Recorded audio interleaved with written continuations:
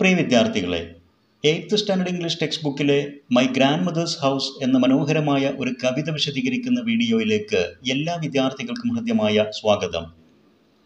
ഈ കവിത രചിച്ചത് ഏറെ പ്രസിദ്ധയായ മലയാളം എഴുത്തുകാരി കമല സുരയ്യയാണ്. നമുക്കാദ്യം കവിയെക്കുറിച്ച് ചില കാര്യങ്ങൾ മനസ്സിലാക്കാൻ ശ്രമിക്കാം. Kamala Surayya, born in 1934 and died in 2009, known by the names Madhavikutty and Kamala Das, was a gifted bilingual writer who could delight her readers with her inimitable style in both English and Malayalam. Kamala Surayya എന്ന എഴുത്തുകാരി മാധവിക്കുട്ടി എന്ന തൂലികാനാമത്തിൽ മലയാളത്തിൽ ഏറെ രചനകൾ നിർവഹിച്ചിട്ടുണ്ട്. തൻ്റെ വിവാഹശേഷം കമലാദാസ് എന്ന പേരും സ്വീകരിച്ചു. ഇംഗ്ലീഷിലും മലയാളത്തിലുമായി തൻ്റെ രചനകളിലൂടെ വായനക്കാരെ ഏറെ ആഹ്ലാദിപ്പിച്ച എഴുത്തുകാരിയായിരുന്നു കമല സുരയ്യ. തൻ്റെ രചനാ ശൈലി ഇനിമിറ്റബിളായിരുന്നു, മാച്ച്ലെസ്, അതുല്യമായിരുന്നു, ബിയോണ്ട് ഇമിറ്റേഷൻ, അനുകരിക്കാൻ എളുപ്പമായിരുന്നില്ല.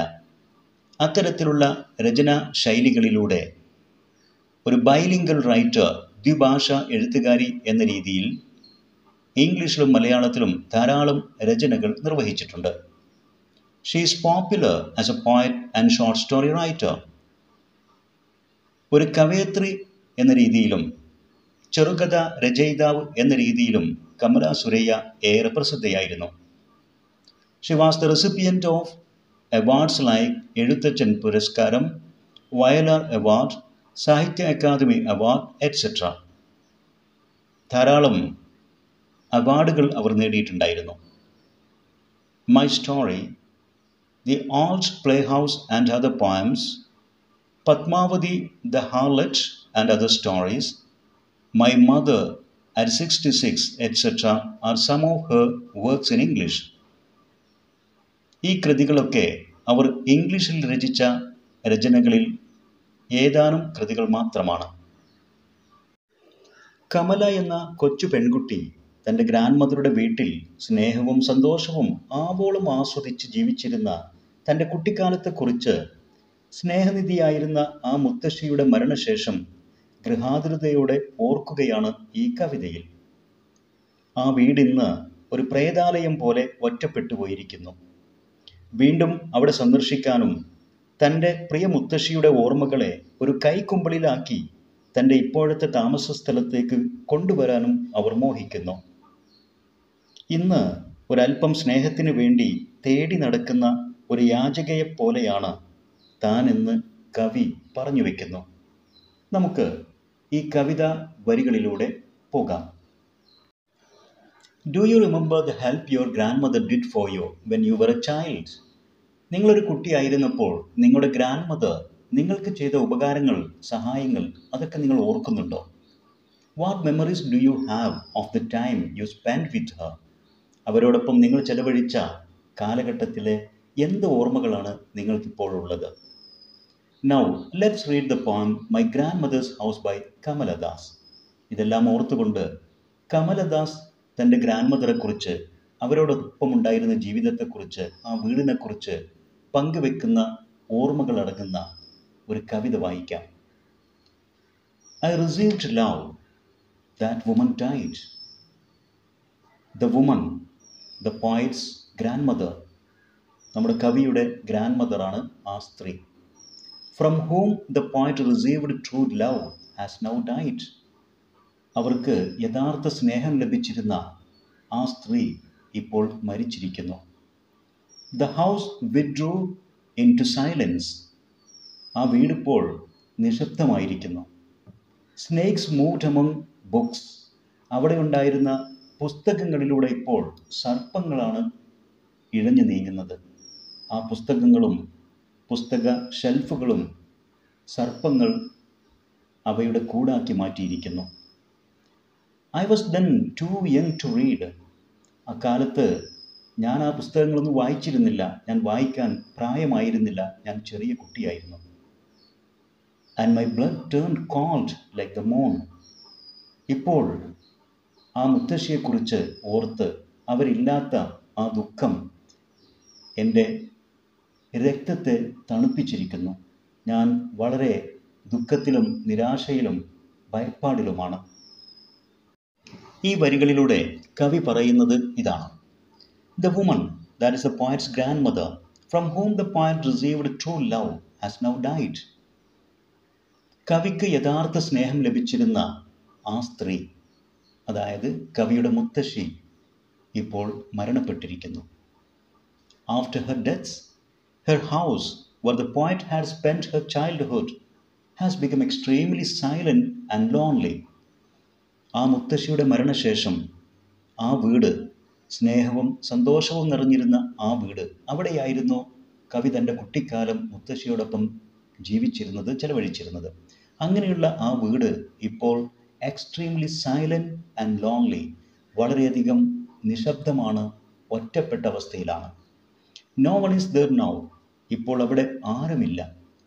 The snakes have made the books there home.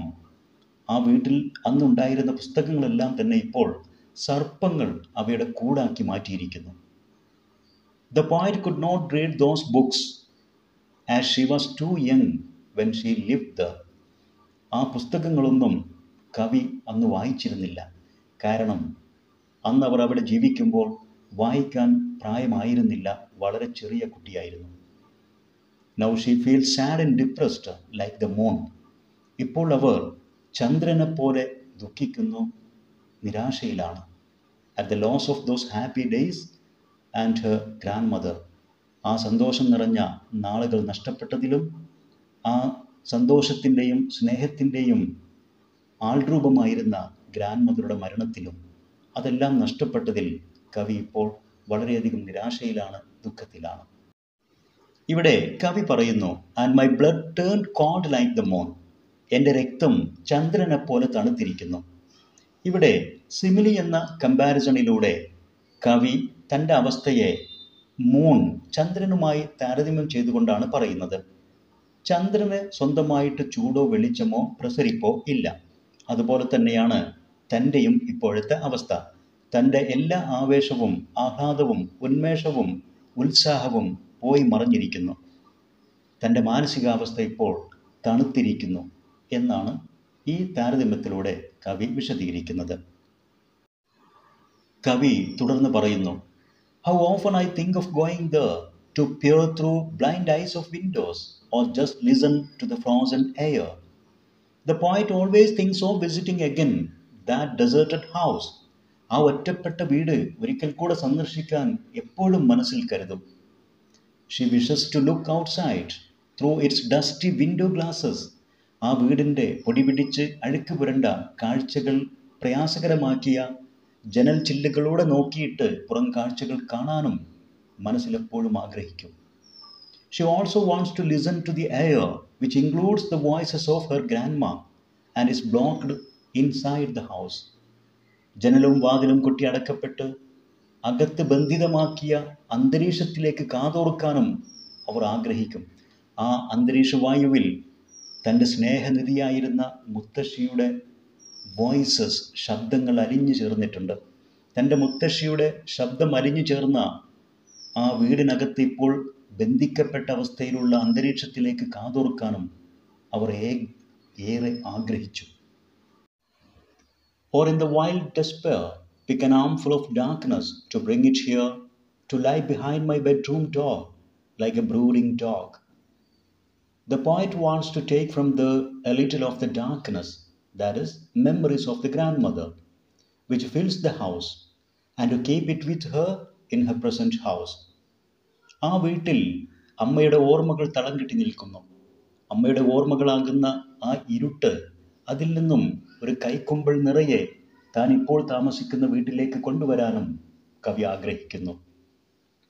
She wants the sweet memories of her grandma be with her, like a moody dog that always lies at the door. ആ അമ്മയുടെ ഓർമ്മകൾ തൻ്റെ വാതിൽപ്പടിയിൽ തൻ്റെ കാവലാളെന്ന പോലെ എപ്പോഴും തന്നോടൊപ്പം ഉണ്ടായിരിക്കണം. ചിന്തയിൽ മുഴുകി തൻ്റെ വാതിൽപ്പടിക്കൽ തനിക്ക് കാവലായി കിടക്കുന്ന ഒരു കാവൽ ഡോഗിനെ പോലെ തന്നെ തൻ്റെ മുത്തശ്ശിയുടെ ആ സുന്ദരമായ ഓർമ്മകൾ തന്നോടൊപ്പം തൻ്റെ വാതിൽപ്പടിക്കൽ എന്നും ഉണ്ടായിരിക്കണമെന്നും കവി ആഗ്രഹിക്കുന്നു. ബ്രൂഡിംഗ് മീൻസ് തോട്ട്ഫുൾ, ചിന്തയിൽ മുഴുകിയ, ഫീലിംഗ് സാഡ്, ദുഃഖം തോന്നുന്ന എന്നൊക്കെ അർത്ഥം. ഈ വരികളിലൂടെ കവി ഏതോ ഒരു ലിസണറോട്, ശ്രോതാവിനോട് ഒരു ചോദ്യം ചോദിക്കുന്നു. You cannot believe, darling, can you, that I lived in such a house and was proud and loud? The poet addresses a listener. ഏതോ ഒരു ലിസണറെ അഭിസംബോധന ചെയ്യുന്നു. Perhaps the readers, ഒരുപക്ഷെ വായനക്കാരായിരിക്കാം. അവരോട് ചോദിക്കുന്നു, and asks if they can believe that she lived in such a house filled with love and care and she was proud of it. സ്നേഹവും സന്തോഷവും കരുതലും നിറഞ്ഞിരുന്ന അത്തരമൊരു വീട്ടിലായിരുന്നു കവി ജീവിച്ചിരുന്നത്, അതിൽ അവർ അഭിമാനം കൊണ്ടിരുന്നു എന്ന് നിങ്ങൾക്ക് വിശ്വസിക്കാൻ കഴിയുന്നുവോ? I who have lost my way and beg now at strangers' doors to receive love, at least in small change. The poet has lost a grandmother who was an embodiment of true love. യഥാർത്ഥ സ്നേഹത്തിൻ്റെ embodiment, ആൾരൂപമായിരുന്ന തൻ്റെ മുത്തശ്ശി ഇപ്പോൾ കവിക്ക് നഷ്ടപ്പെട്ടിരിക്കുന്നു. The poet does not get a true love from anywhere. എവിടെ നിന്നും യഥാർത്ഥ സ്നേഹം കവിക്ക് ഇപ്പോൾ ലഭിക്കുന്നില്ല. And she is a beggar now, begging to strangers for at least a small quantity of the true love. ആ മുത്തശ്ശിയുടേതുപോലുള്ള യഥാർത്ഥ സ്നേഹത്തിൻ്റെ അല്പമെങ്കിലും ആരിൽ നിന്നെങ്കിലും കിട്ടാൻ അന്യരുടെ മുമ്പിൽ കൈനീട്ടുന്ന ഒരു ബെഗറെ പോലെ, ഒരു യാചകനെ പോലെയാണ് ഇപ്പോൾ കവി. സ്നേഹവും സന്തോഷവും കരുതലും നിറഞ്ഞിരുന്ന ഒരു വീട്ടിലംഗമായിരുന്നു ഞാൻ. ഇപ്പോൾ ഞാൻ അത്തരമൊരു സ്നേഹത്തിന് വേണ്ടി യാചിക്കുന്ന ഒരു യാചകനെ പോലെയാണ്. വായനക്കാരെ, നിങ്ങൾക്ക് വിശ്വസിക്കാൻ കഴിയുന്നുവോ എന്ന ചോദ്യത്തോടെയാണ് ഈ കവിത അവസാനിപ്പിക്കുന്നത്. ഇൻ സ്മോൾ ചേഞ്ച് എന്ന പ്രയോഗം കൊണ്ട് അർത്ഥമാക്കുന്നത് ഇൻ സ്മോൾ ക്വാണ്ടിറ്റി, അല്പമെങ്കിലും, കുറച്ചെങ്കിലും എന്നർത്ഥത്തിലാണ്. കവിയുടെ കുട്ടിക്കാലത്തെ ആഹ്ലാദവും സന്തോഷവും സ്നേഹവും നിറഞ്ഞ ജീവിതം ഇപ്പോൾ ഗൃഹാതുരതയോടെ കവി ഓർക്കുകയാണ്. തൻ്റെ പിൽക്കാല ജീവിതത്തിൽ താൻ ഒറ്റപ്പെട്ട പോലെ, തനിക്ക് യഥാർത്ഥ സ്നേഹം ലഭിക്കാത്ത പോലെയുള്ള നിരാശ. ഇതാണ് ഈ കവിതയുടെ ആശയമായിട്ട് വരുന്നതും. ഇനി ഈ കവിതയിൽ ഉപയോഗിച്ചിരിക്കുന്ന ചില പ്രധാനപ്പെട്ട poetic devices or figures of speech എന്തൊക്കെയാണെന്ന് പരിശോധിക്കാം. പേഴ്സോണിഫിക്കേഷൻ. പേഴ്സോണിഫിക്കേഷൻ എന്നതുകൊണ്ട് ഉദ്ദേശിക്കുന്നത് മനുഷ്യരുടെ ഗുണം മനുഷ്യരല്ലാത്ത, ജീവനില്ലാത്ത വസ്തുക്കൾക്ക് സങ്കല്പിച്ച് നൽകുക എന്നുള്ളതാണ്. ഐ ഓഫ് ദ വിൻഡോസ്, ജനലുകളുടെ കണ്ണ് എന്നർത്ഥം വരുന്നത് ജനലുകൾക്ക് കണ്ണുള്ളതുപോലെ സങ്കല്പിക്കുന്നു. അത് പേഴ്സോണിഫിക്കേഷൻ്റെ ഒരു ഉദാഹരണമാണ്. അതുപോലെ തന്നെ listen to the frozen air, തണുത്തുറഞ്ഞ അന്തരീക്ഷത്തിലേക്ക് ശ്രദ്ധിക്കുക. ആ അന്തരീക്ഷം എന്തോ പറയുന്നുണ്ട് എന്നുള്ള ഒരു സൂചനയാണ് ഇവിടെ. As if the air speaks, അന്തരീക്ഷ വായു സംസാരിക്കുന്നത് പോലെ സങ്കല്പിച്ച് അതിലേക്ക് കാതുകൾ നൽകുക, അതിലേക്ക് ശ്രവിക്കുക എന്ന ആ പ്രയോഗം പേഴ്സോണിഫിക്കേഷൻ്റെ ഉദാഹരണമാണ്. അതുപോലെ തന്നെ A handful of darkness to lie, തൻ്റെ വാതിൽക്കൽ കിടക്കാൻ ഒരു കൈക്കുമ്പിൾ നിറയെ ഇരുട്ട് എന്നുള്ള ആ പ്രയോഗം അവിടെ ഒരു കാവലായി കിടക്കുക എന്ന അർത്ഥത്തിലേക്കും ഇരുട്ടിന് അത്തരമൊരു കഴിവുണ്ട് എന്ന രൂപത്തിൽ സങ്കല്പിച്ച് പറയുന്നത് പേഴ്സോണിഫിക്കേഷൻ്റെ ഒരു ഉദാഹരണമാണ്. Then simile. സിമിലി എന്നുള്ളത് രണ്ട് വസ്തുക്കൾ, രണ്ട് ആശയങ്ങൾ തമ്മിലുള്ള ഒരു കമ്പാരിസണാണ്. ലൈക്ക് അല്ലെങ്കിൽ ആസ് എന്നീ പദങ്ങൾ ഉപയോഗിച്ചുകൊണ്ട്. The blood turned called like the moon, മൂണിനെ പോലെ, ചന്ദ്രനെ പോലെ എൻ്റെ രക്തം തണുത്തതായി മാറി എന്ന് പറയുന്ന ആ comparison. Darkness to lie behind the bedroom door like A brooding dog, ഒരു ബ്രൂഡിംഗ് ഡോഗ്, ചിന്തയിൽ അല്ലെങ്കിൽ ദുഃഖത്തിൽ കിടക്കുന്ന ഡോഗിനെ പോലെ എന്നർത്ഥത്തിലേക്ക് ലൈക്ക് എന്നുള്ള പദം ഉപയോഗിച്ചുകൊണ്ടുള്ള കമ്പാരിസൺ. ഇതൊക്കെ സിമിലിക്ക് ഉദാഹരണങ്ങളാണ്. Then visual images. കവിത വായിക്കുമ്പോൾ വായനക്കാരുടെ മനോമുകുരത്തിൽ കാഴ്ചകളുടെ ചിത്രങ്ങളായിട്ട് വരുന്ന, കാണാൻ കഴിയുന്ന, ഭാവനയുടെ കണ്ണുകൾ കൊണ്ട് കാണാൻ കഴിയുന്ന ചില ചിത്രങ്ങൾ. Snakes moved among books,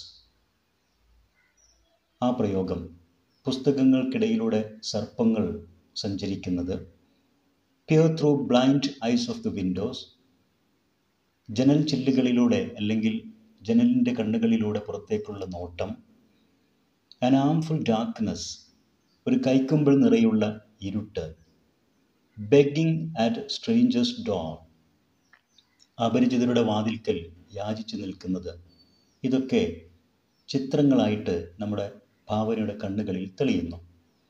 then auditory image, കേൾവിയുടെ ചിത്രമായിട്ട് വരുന്നത്, listen to the frozen air, അന്തരീക്ഷവായു സംസാരിക്കുന്നത് കേൾക്കുന്നു, അതിലേക്ക് ശ്രദ്ധിക്കുന്നു എന്ന് പറയുമ്പോൾ എന്തോ ആ ഗ്രാൻഡ് മദറുടെ, മുത്തശ്ശിയുടെ ശബ്ദം, അവരുടെ വാക്കുകൾ മുഴങ്ങിക്കേൾക്കുന്ന പോലെ ഒരു പ്രതീതി ജനിക്കുന്നു. അത് കേൾവിയുടെ ചിത്രത്തിൻ്റെ ഉദാഹരണമാണ്.